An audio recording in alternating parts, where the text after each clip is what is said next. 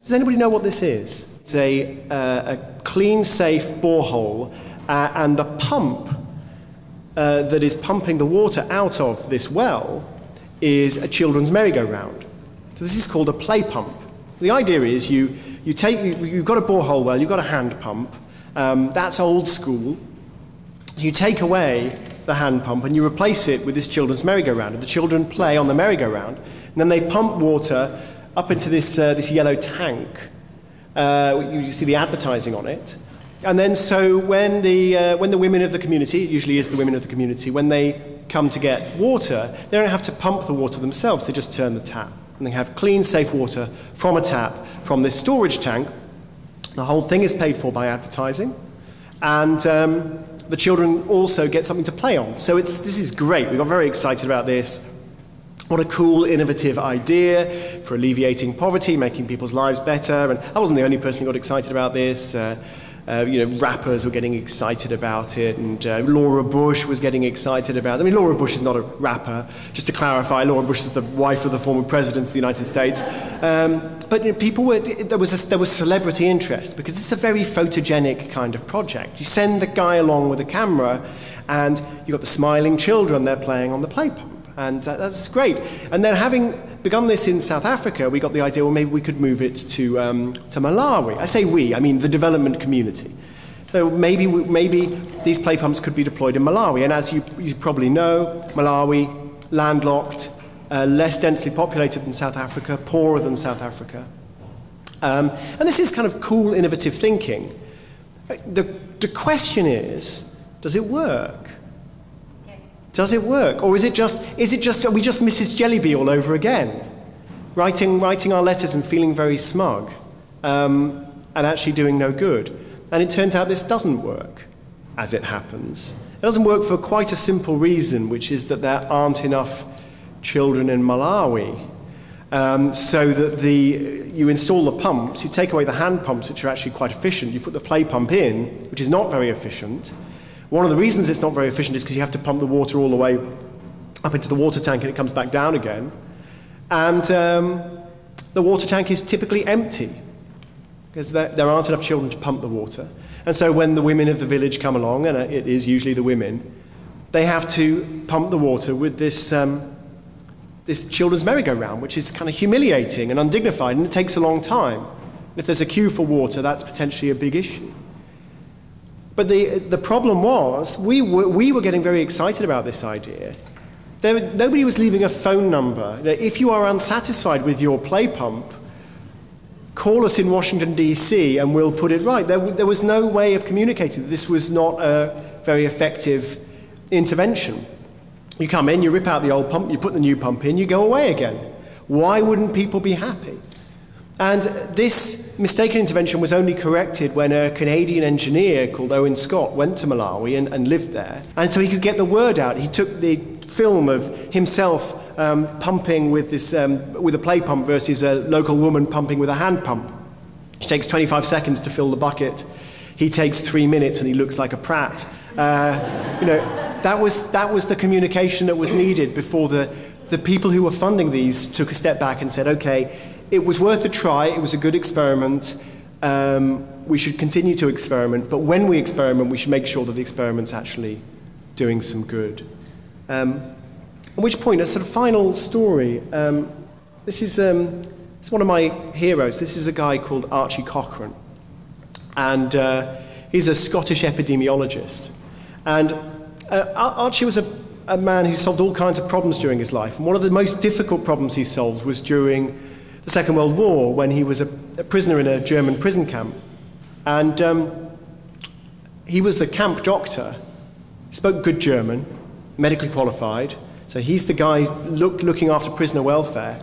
And yet all the prisoners in the camp were coming down with this very debilitating condition that Archie didn't understand. It was this horrible swelling up of fluid under the skin of the legs.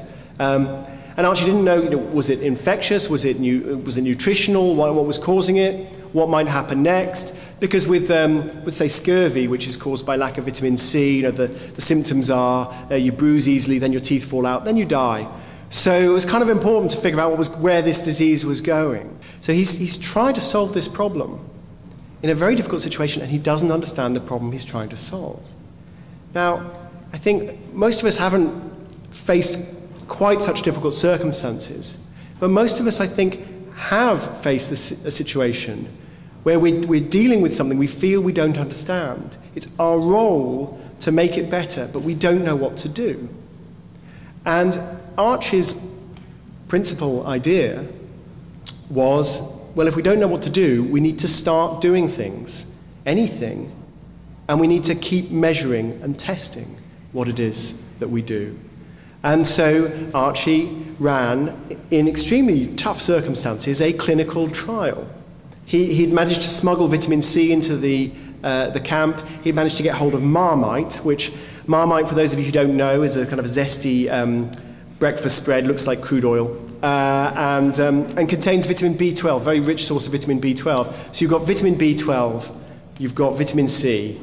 So he split the prisoners up into two groups, gave half of them vitamin C, half of them vitamin B12. Very quickly discovered that this disease did have a nutritional cause, and it also had a cure. The cure was Marmite. And he then went to the Germans and tried to convince them of this, and really didn't get a lot of sympathy from the German camp commander, and he was just sent away.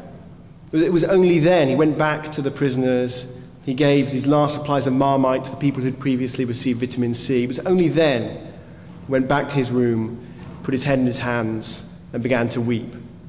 Only then that he thought, maybe I'm not going to be able to solve this.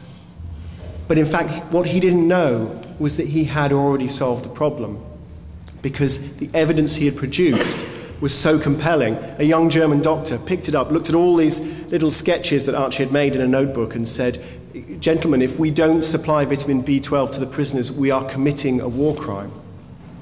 And so the vitamin B12 began to arrive and the prisoners got better. Archie had saved everyone's lives. Now, what's notable about that is what Archie then did next.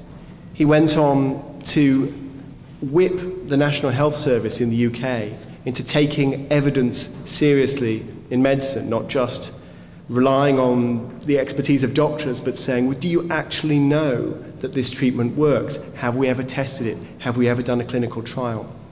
And these days, 25 years after his death, Archie Cochrane is commemorated by the Cochrane Collaboration, which is an international network of doctors who take different treatments, different medical approaches, and subject them to the most rigorous possible analysis about what works and what doesn't. Now, there's a small group of researchers now in development economics who are taking the Archie Cochrane approach, who are saying, we absolutely accept the need for people who are rich to help out people who are poor. That is a fundamental duty. But I'll tell you what is another fundamental duty, is to figure out what works and what doesn't. And that is why trials of different development projects have become so important.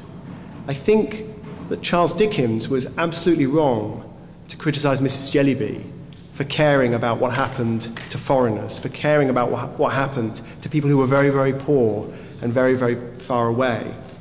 I think he was wrong then. He's much more wrong today because of what we now know about where inequality is cited and how inequality is so much a function of where you live.